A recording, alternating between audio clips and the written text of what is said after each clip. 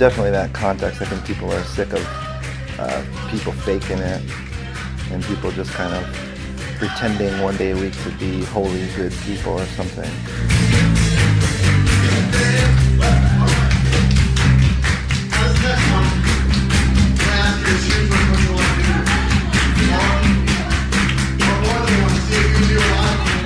If you participate in it, then like it's really life-giving for me, and then the people that you live with, the people that you hang with every day, we're all kind of just letting the Spirit do things, and we're kind of, inspiring each other, building each other up, and kind of putting gas in each other's tank.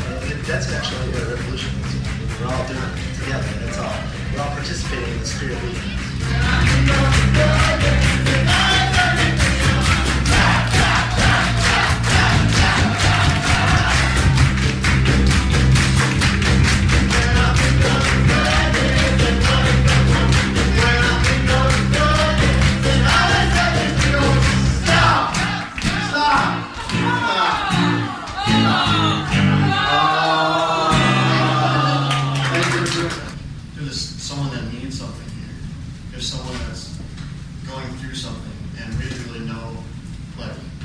We didn't know how to be ready. We weren't ready, really. We weren't ready for that.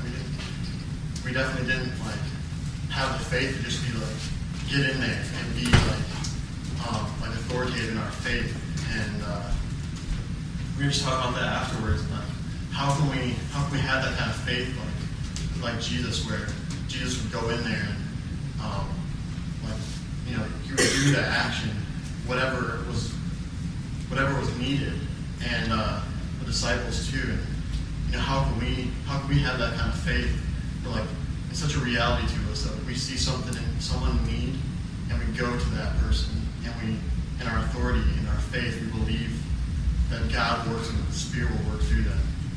And we were just talking about how do we have that kind of faith? And we were reading. Nook's talking about what's up with that? We're reading about Jesus telling his disciples to cast out demons, and they're like, we can't. And it's just like, come on, do you have faith of a mustard seed? You move mountains, go out and do it. And they're kind of we can't. And this is real life, weird stuff happens when we are just what do we do? Maybe it's not just always some crazy supernatural thing, but maybe it's people go through real pain. And how do we really kind of be there with them? Yeah, my credentials with the Brethren in Christ, I'm licensed right now. And I'm going through the process of what they call ordination. So I'm credentialed, and the state of Pennsylvania, I can marry and bury and do all your holy man stuff.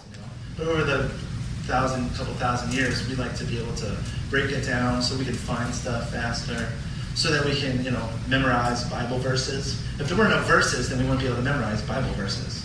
So if, nothing was ever called John 3:16, then you would never be able to remember John 3:16.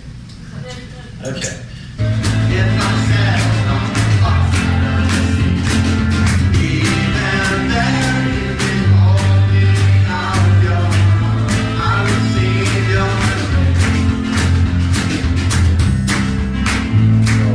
People have asked me, are you a postmodern church? And it's always no, we're not a postmodern church, but we live in a postmodern context. So people are kind of sick of, the church, basically, kind of being these one day a week holy people. And we're helping them really have a life where it's a 24/7 thing. And we're, mixing it up with each other in different contexts, in each other's homes. Thanks a lot for coming out today.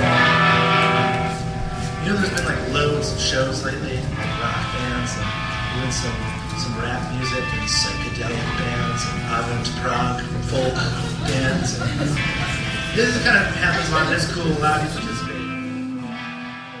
My grandparents grew up as kids in the Depression, so it was the church and everything was just something you did because you're trying to be a good person. My parents, it was this is crap, and they were it's all bad, and they were hippies, who tried to start their own counterculture of goodness. So now the kids of the hippies are out there just kind of like, well, I don't know if the world is a good place or a bad place, or if being a part of the church is good or bad, or following God, or we want to find like God in our heads, you know. So I think that it's really tough to be able to say, well, God is not just inside your head, and it's a real relational thing, and we need to learn how to love God and love each other in a real face-to-face way, and then person by person, we're going to change the world. It's real hard to do, especially in an urban context, especially in a context where people have kind of heard it before and decided that it was bogus, or heard it before and, kind of listened, or heard it before and just kind of got turned off by, the church or Christian people. Feel free to worship you in any way that you want to. If you want to have a seat, close your eyes, move around, whatever way you can.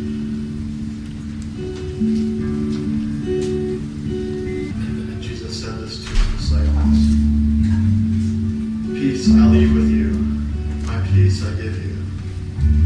I do not give to you